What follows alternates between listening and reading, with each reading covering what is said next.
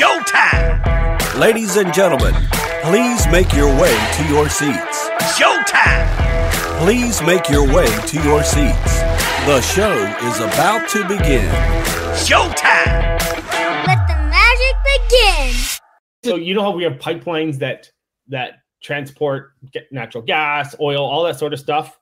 This is smart. Makes sense. Why not build a conveyor belt or track system to move freight containers, right? Like, duh. You can probably, like, if we're building these highways, why not include a system like this? Then you eliminate transport trucks, you eliminate trains, the need, less need for transport and trains. And we're not just talking like a short distance. We're talking 310-mile conveyor belt / track system. I like the concept. One possible use is mass conveyor belts to cover 500 kilometers, 310-mile distance between two cities running alongside the highway.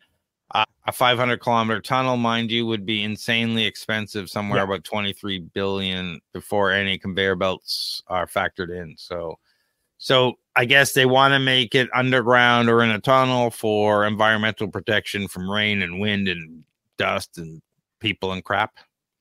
I think, yeah, well, there's a couple options, right? So, you know how we talked about those autonomous train things or those vehicles that went on train tracks? Yeah, maglev. Maglev. Oh, yeah, it was maglev. Yeah, something like they could do that. They could. That's what I'm thinking. So we're building this new Highway 413, apparently, what's good moving forward. Why not incorporate something on the side or very close to it, build this at the same time, even on top of the road that has rails or something that is weatherproof or things like that? And I don't know, just an idea. I want to call it a conveyor belt because I think using something like the iron lev technology, which you could deploy some train tracks or use existing train tracks and deploy a low energy maglev solution on those tracks to cart anything back and forth. Yeah. Where the energy is just involved in pushing it, not lifting it. We talked about that in the past, and it requires no magnets on the track. So it's interesting. I was just thinking, even between Toronto and Cambridge Kitchener, right? Because even Amazon, they have these warehouses, and having this kind of a system in between Walmart's warehouses, Amazon's warehouses, Canadian Tire's warehouses, right? Like it's almost a no-brainer. If you can figure out what an actual solution looks like. You could see a hub and spoke system, but the hubs are city, not like they don't go to conveyor. This conveyor belt wouldn't go to every major warehouse in the city. It would go to one spot, and then people would have to use their hydrogen trucks to pick up. Yeah, last mile kind of thing. But you're eliminating those trucks on the highway, which is awesome because I'm seeing way more transport trucks than normal. And that could potentially help with traffic as well.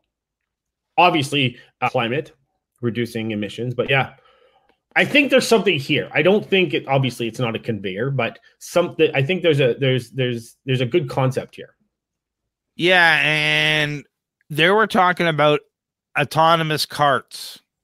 Yeah. So that you can kind of see on this picture here, I guess it's in a tunnel. There's these robotic carts with a whole bunch of stuff in them going, I guess, both ways. You're on a conveyor belt like the airport, I guess, the airport conveyor belts that you stand on and move along. So it's not what I had in mind when I first thought of this, because I'm thinking above the ground. We could do something with maglev. Yeah. If it's underground, you can do a lot more from have it closer to the destinations. It's just a question of that's a lot more money to build each tunnel. Yeah. So we'll have to see. We're talking about Tokyo's putting this in, but I think, right? Japan. I think, yeah. Japan, yeah. Yeah, it's a transport and tour minister in Japan says, I'm not sure if it's of all of Japan or a province. They're looking to help reduce greenhouse gas emissions by doing this, and they're put a call out to private companies to help fund the project. So, wow, that was amazing. And it's all just like. See you later, alligator.